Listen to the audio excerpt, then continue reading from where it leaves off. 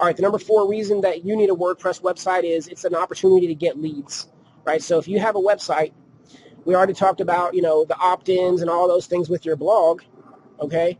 Well, those people that come onto your list, some of them are also going to be leads for your business depending on how they came onto your list, right? So maybe they're asking for a guide, a checklist, a video series, anything like that, okay? They might actually be a lead and not just somebody coming onto your list. And there's a difference between somebody that's a blog subscriber, for example, and somebody that's asking for a home buyer checklist, right? The blog subscriber is just somebody going to your list. The home buyer checklist, though, that's a lead, and that's how you can get leads, with your WordPress site. You can also, like on my site, my WordPress website, nicholascarpenter.com, you notice that I have a strategy session offer in the footer of my all the blog posts.